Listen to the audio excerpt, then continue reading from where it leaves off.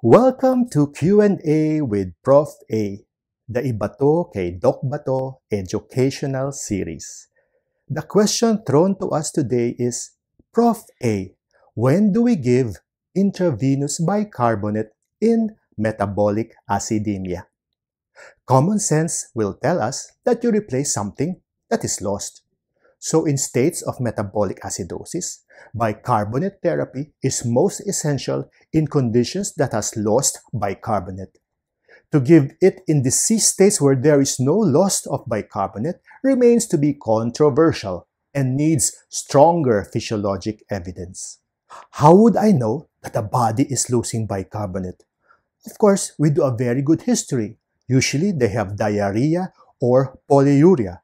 Then after, we request for a blood gas and check for NAGMA or normal anion gap metabolic acidosis. If you remember, NAGMA means that the acidemia is due either from failure to secrete hydrogen ions or reabsorption of bicarbonate. The acronym HARD UPS, hyperalimentation, acetazolamide use, renal tubular acidosis, diarrhea, ureterosigmoidostomy, pancreatic fistula, or 0.9 normal saline solution overload. These conditions require bicarbonate therapy. We also opt to give bicarbonate if the compensatory mechanisms for acidemia have failed. Remember the three lines of defense against metabolic acidosis?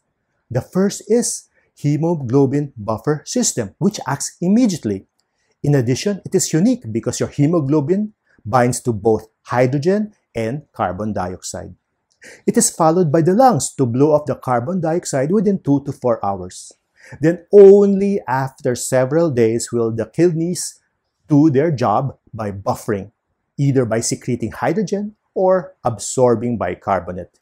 This is the last line of defense. So what does this mean clinically? If there is still persistent acidosis days after the insult, then either the patient has anemia, lung disorder, or kidney impairment. Usually, critically ill patients have all these problems. This is the time that IV bicarbonate may be given. If ever there is a need to give bicarbonate, when can we give it?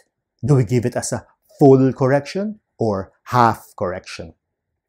Although most authorities in acid-base physiology, they will give bicarbonate at an arterial pH of less than 7.1. It is not a hard and fast rule. Remember, extracellular pH is 7.4, while intracellularly it is 7.1. And we all know that acidemia is protective for the brain, but unfortunately troublesome for the heart. So for me, pH of 7.0 or less needs correction. Full correction implies achieving the normal pH. Doing the whole 9 yards of bicarbonate correction may have its adverse effects. The patient can have hypokalemia, hypocalcemia, respiratory acidosis, hypernatremia, volume overload, and even rebound alkalemia from the conversion of lactate and ketone bodies to bicarbonate once the insult has abated. So we set a target pH of 7.2 for correction. How much bicarbonate?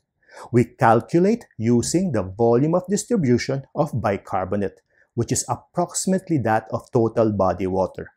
So if your serum bicarbonate is more than 10, your volume of distribution of bicarbonate is 0.5 times the weight. If it's between 5 to 10, the volume of distribution is 0.75 times the weight. If it's less than 5, it is 1 times the weight. And to correct and compute for the bicarbonate deficit, it is weight times the volume of distribution of bicarbonate times our desired pH or bicarbonate of 15 minus the actual bicarbonate. In patients with risk of overload or are already overloaded, it is given as a continuous drip incorporated in their IVF for 24 hours. Otherwise, we can give it half as a bolus and the remainder within 6 to 12 hours as an infusion. Make sure that your serum potassium, calcium, carbon dioxide are within normal levels before giving the IV bicarbonate. After 2 hours, repeat the blood gas and assess the need for other interventions.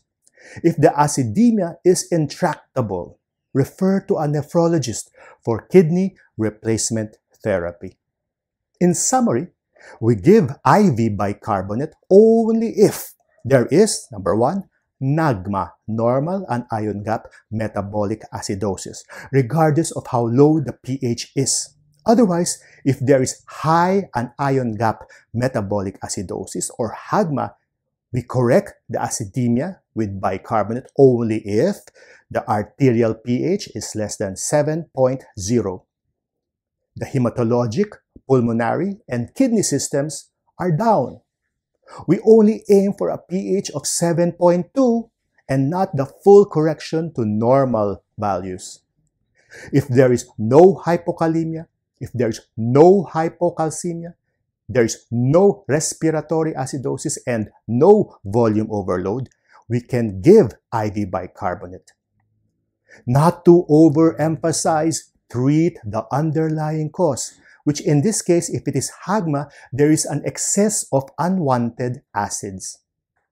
If all else fails, or if the acidosis is intractable, refer immediately to a nephrologist for kidney replacement therapy.